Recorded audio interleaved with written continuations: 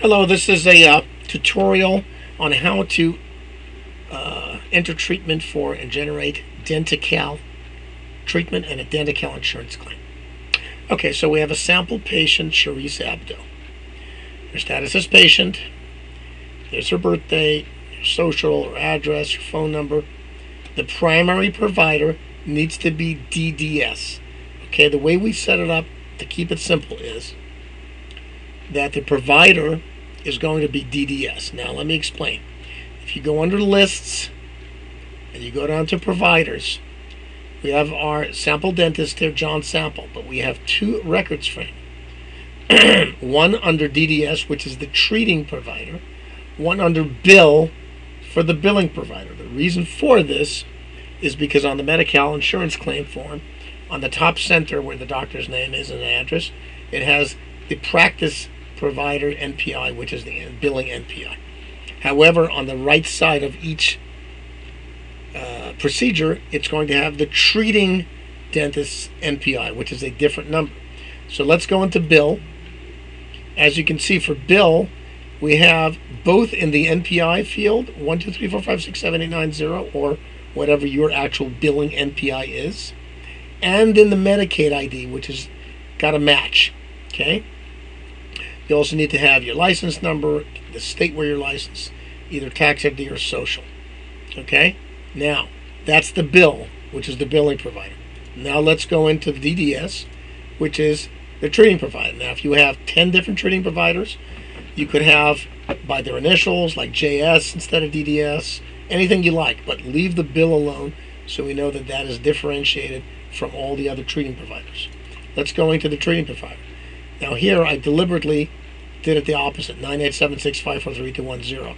So you'll see on the insurance claim form how on the right side of each claim item, each procedure, it will show the 987 number.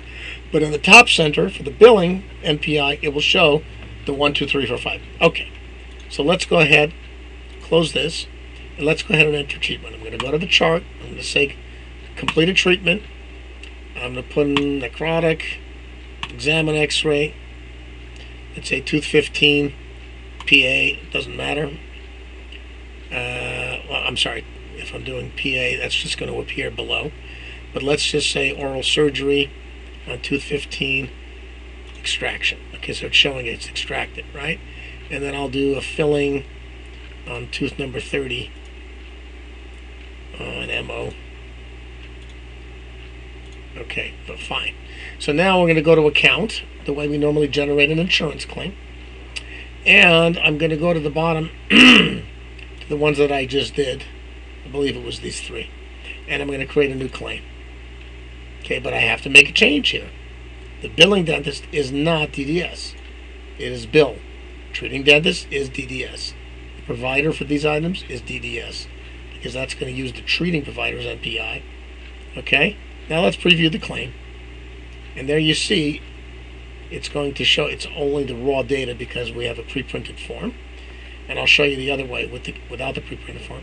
So there is John Sample's billing provider NPI number and DentiCal number. And there is the treating.